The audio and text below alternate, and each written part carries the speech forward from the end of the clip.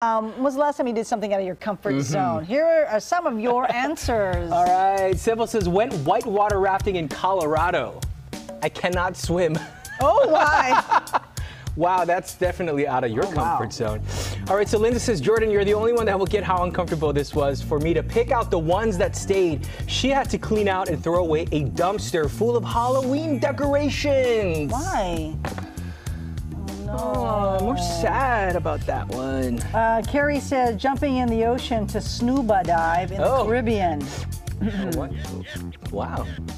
Okay, what you got? Okay, let's see. What? Snuba. Right about. Okay.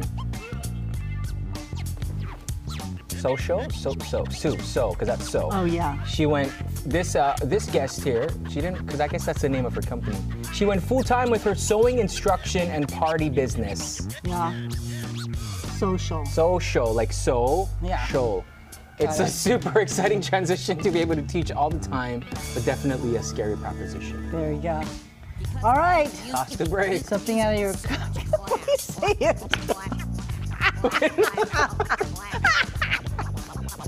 That means we'll be right back. We're loopy.